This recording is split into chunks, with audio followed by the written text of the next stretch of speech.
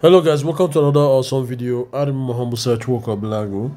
Today's video I want to talk about Paraswap Airdrop. Okay, I was informed by a friend who told me that Paraswap is doing an airdrop. They released their governance token, so they're doing an airdrop. Okay, so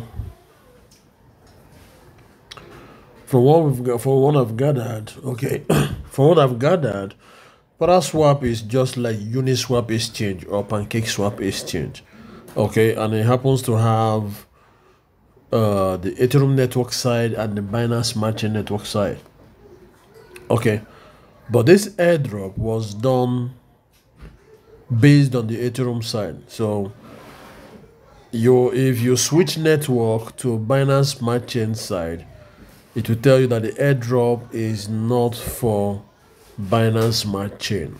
I don't know why, but that is what it is. So without much ado, let me show you guys how to access Paraswap. So number one, you click on dApps on your Trust wallet, then you type in paraswap.io.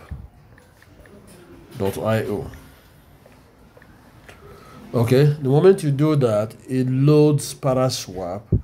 It's going to ask you to connect the wallet if you've not done that before, and at the same time it's going to ask you to sign a message, okay, showing that this wallet is yours.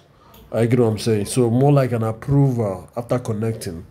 So once you do that, this is how it looks. So once you do that, you click on the menu, then you see claim PSP, which is Paraswap token. So it's called, the short form for it is PSP. So you click PSP, then it tells you whether you have available claim or not. If you have available PSP to claim, you just click claim now, okay, and that's it.